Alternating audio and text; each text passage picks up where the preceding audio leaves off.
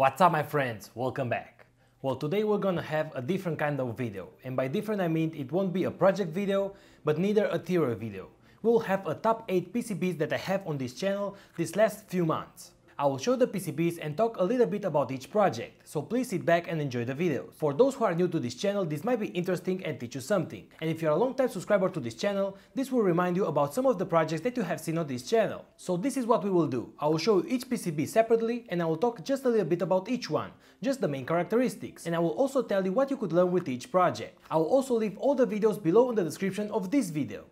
So as you all know, GLC PCB is the sponsor of my videos for about 2 years now. Thanks to them I was able to increase the rate of my projects and also invest more money into more modules and also to buy new components for new tutorials for you guys. So they proposed me, in order to promote their services, to make a short video where I show you all the PCBs that I made these last few months. What you could achieve by using professional made PCBs, how your project will improve and stuff like that. So guys, I hope that you will enjoy these top 8 PCBs. You have all the links for each video below this video. So with no more introduction, let's get started.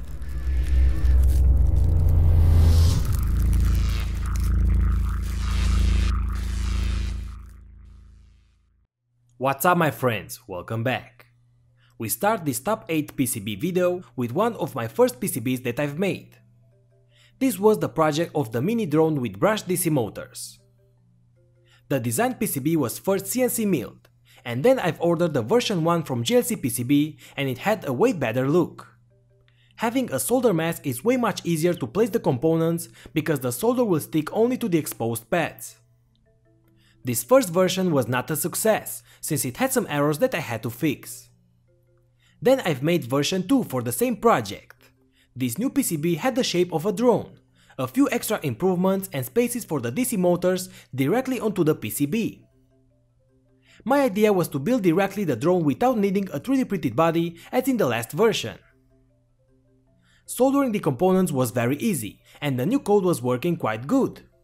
But now I had a different problem. The propellers were now way smaller, and the new PCB was filled with copper, and that made the drone heavier. The combination of smaller propellers and heavy drone body made this project to fail again, because I didn't have enough power to lift from the ground. That's why in version 3 for this project, I tried to make the body weight less. I've done that by removing the copper fill from the board, and also make the board width of only 0.8 mm. I had to try this option as well.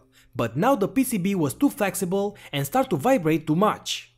That's why right now I'm working on other shapes for this PCB and trying better solutions. But having the services of GLC PCB for only $2 plus shipping, I was able to make all these versions and try different PCBs without paying a lot of money.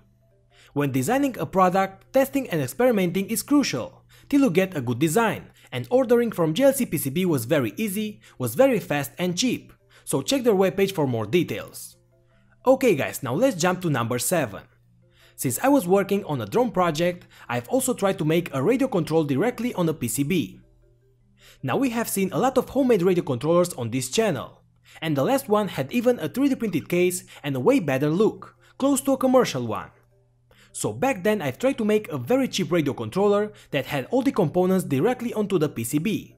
The joysticks, the switches, the microcontroller and the radio module with the antenna.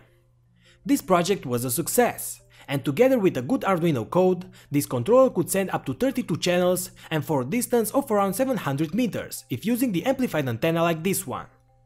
Soldering the components was very easy as well, because I've also ordered the SMD stencil from GLC PCB as well, and that helped me solder the small SMD components using the solder paste.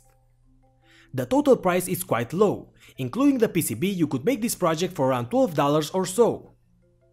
You have the video for this below in the description, and if you want a more commercial look controller with better joysticks, consider looking at my last video with the 3D printed Arduino based controller, and to learn more about the theory behind these radio devices, see my video about the NRF24 radio module with Arduino.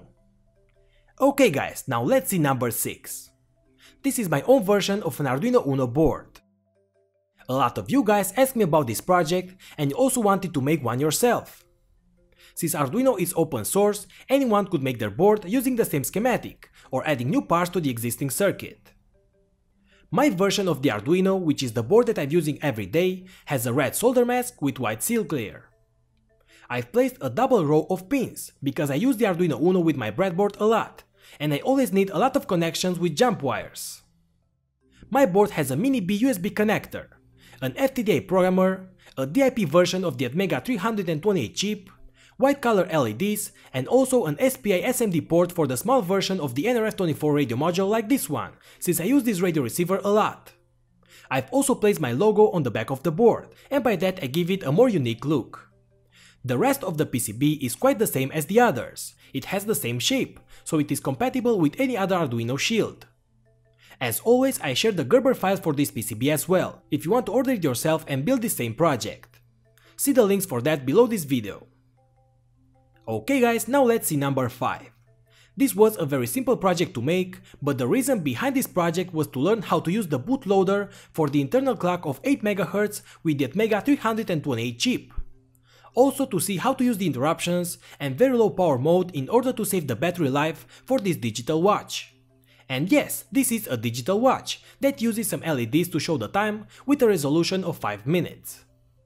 The LED will stay turned on for the hour and it will blink to show the minute. Using just one push button you can set the time and show the real time.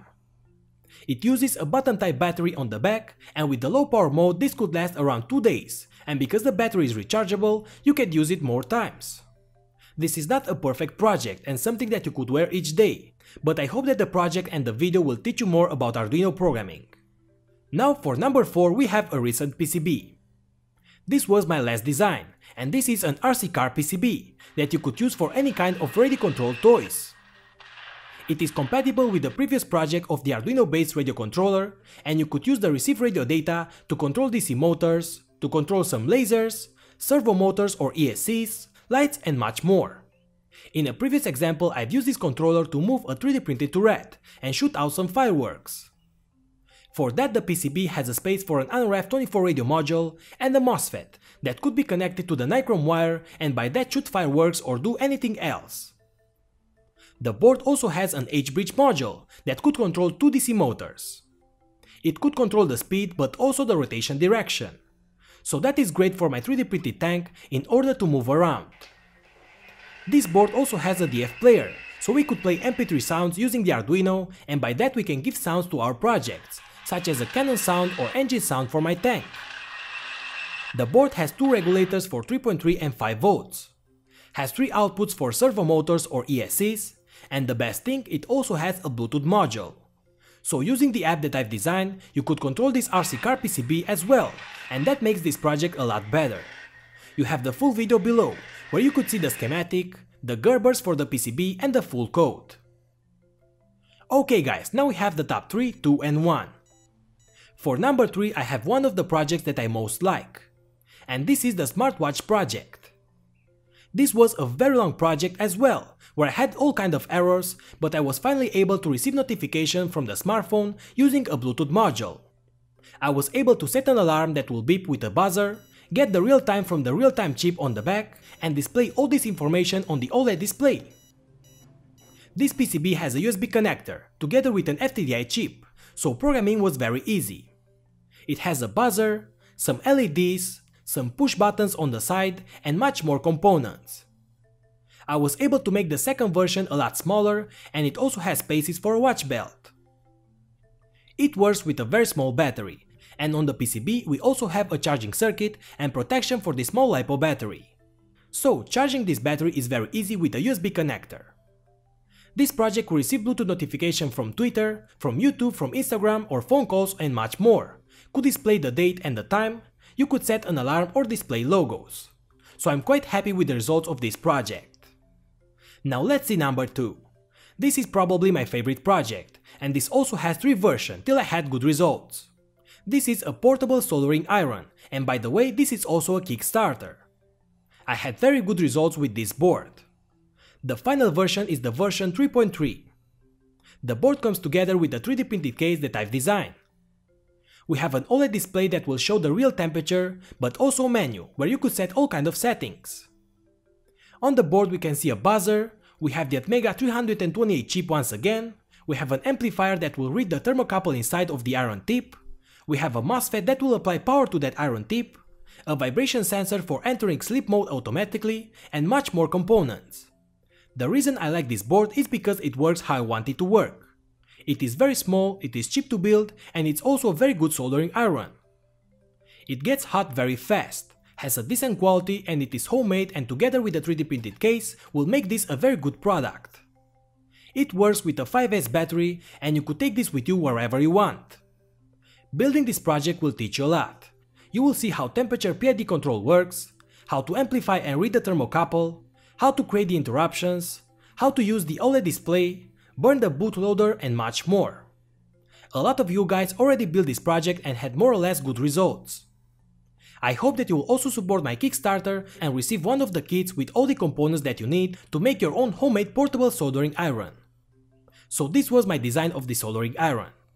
Now let's see number 1, and that is my open source ESC board. For about 2 years I was trying and testing different types of homemade ESCs, which are electronic speed controllers for brushless motors. I've made videos about sensorless or censored ESCs, with or without PWM control and all kind of other tests. I finally made a board together with a firmware that are good enough to be compared with a commercial one. I'm sharing all the files for this project as open source, so everyone could use my board and the code and improve this project if they want. I've made 2 versions that are quite the same, but one has more improvements, such as the exposed tracks that could be filled with solder for more current. The board could reach very high speeds. It uses analog interruptions with the internal comparator and controls speed with a PWM input just as any other ESC.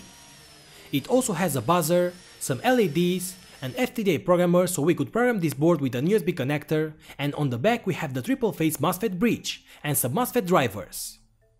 I'm more than happy with the results, and right now I'm working on improving this board, make it smaller, get a better code with a better and faster back EMF, and share that with you guys.